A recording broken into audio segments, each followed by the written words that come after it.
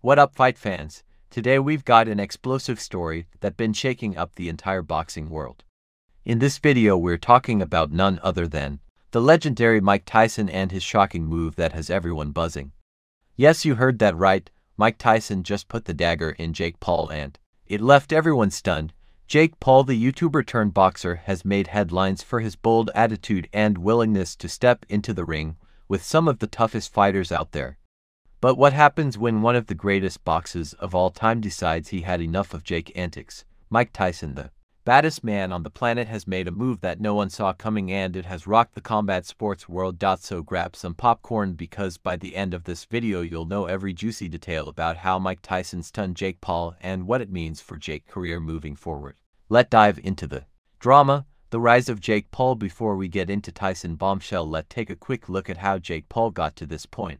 Jake Paul might have started as a social media influencer, but over the past few years he made a name for himself in the boxing world.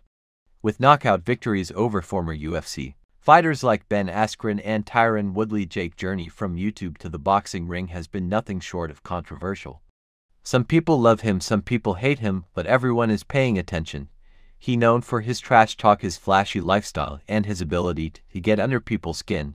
Jake isn't afraid to call out anyone, even legends like Conor McGregor and Floyd Mayweather. But calling out Mike Tyson? That's a whole new level of boldness. Mike Tyson, a boxing legend. Now let's shift our focus to Mike Tyson. We're talking about one of the most feared men to ever step inside a boxing ring. Mike Tyson was an absolute beast in his prime, becoming the youngest heavyweight champion in history at just 20 years old. With devastating power and incredible speed, Tyson knocked out opponents left and right, earning the nickname Iron Mike. Even though Tyson retired from professional boxing years ago, his legacy lives on. In recent years he made a comeback of sorts, participating in exhibition matches and proving that even at his age he still got it. But one thing clear, Mike Tyson doesn't play games. He's a no-nonsense kind of guy, and when he speaks the entire boxing world listens. So when Tyson recently dropped the hammer on Jake Paul, it sent shockwaves through the entire sports community. If you enjoyed this video, don't forget to like, subscribe, and hit that notification bell so you don't miss out on any future updates on Jake Paul, Mike Tyson, and all things boxing.